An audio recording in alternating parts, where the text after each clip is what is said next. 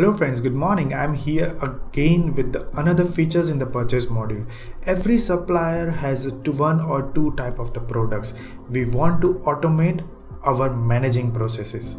So that's how we create blanket orders features. This feature helps to grow multiple purchases, and of course it's receive a discount from the vendors.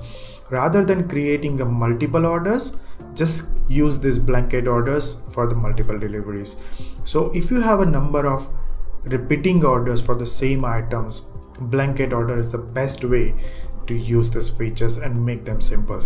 So we're gonna see how we can use a blanket order in our Flectra database. So I'm gonna go on the Flectra database.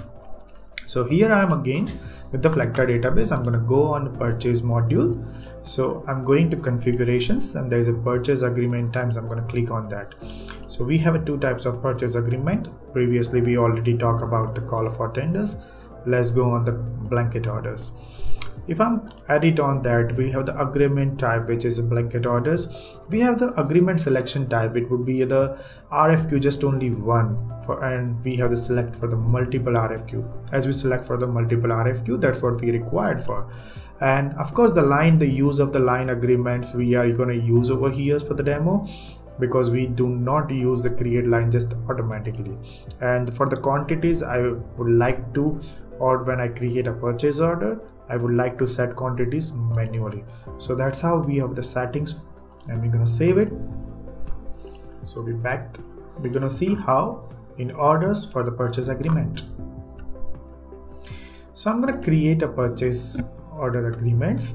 We need to select first the agreement type. So we need to make sure about the blanket orders. For the vendor, I would select for the Azure interior. Okay, here I'm selecting Azure interiors. We need to select vendor Azure interiors to have a deal, really good deal about the discount he is offering me. So I need to select before the time that I need to purchase, before the time to make that deal properly. So I'm going to select on this vendors. We have the agreement deadline, so before the time that, so I'm going to select for as a month, select on that. So I'm going to add a product over here. So that product would be the office chair. Okay, I'm going to select an office chair. I'm going to select the quantities for this. So let's say the quantity would be the 30 and the unit price would be $9.99. Yeah, it is really good deal. So let's save it. So once I save it, the draft has been already created, and now what I have to see is going to click confirm on that.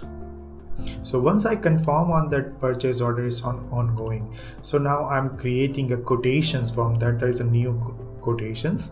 If I select on the new quotations, I need to check on the draft of the quotation. The vendor is the Azure interiors, and I need to select the product over here. But as you can see, the quantity is 0.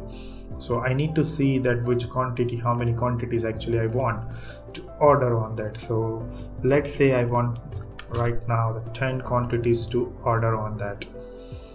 So I'm gonna save this. So once I save this, it will be directly the RFQ on that, and I'm gonna confirm this order with this Azure interior product. So I'm going to confirm as this is directly confirm the purchase order. So I'm going to directly go on the back menu of the blanket order. As you can see, the RFQ has already generated. We can see that how the number of RFQ were generated. So I'm going to go on the edit. I'm going to see the products.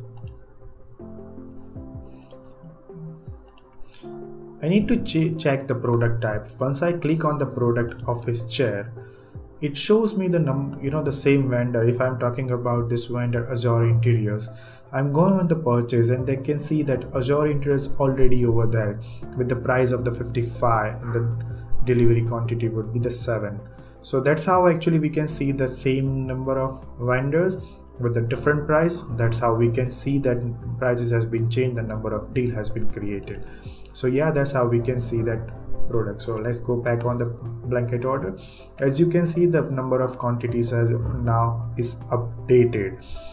Before it was 30 quantities we offer that, and order of quantity would be 10, and we have a really good price they are offering for the discounts. So that's how we can create it on that. If we go on the RFQ and orders, we can see the number of orders, purchase orders there. So that's how our source document would be the blanket order B0001. If I'm clicking on that, I can see the purchase order with the vendor Azure interface. That's how very simple you can see that. And the receivable quantity build, you can directly create a bill after that, and it's very easy. That's how you can manage the blanket order with a number of multiple quantities in time, and you don't need to create every time a new quotations. That's how you can create in that. If you go on the purchase agreement menu, as you can see, the blanket order has been created. An agreement deadline would be in the 28 days. So they offer us with this discount deal in 28 days, and the status is ongoing. Once I confirm on that, it will directly say, okay, the quotation has been created and is confirmed. So that's how you can create a blanket order over here. See you for the next video. Bye bye.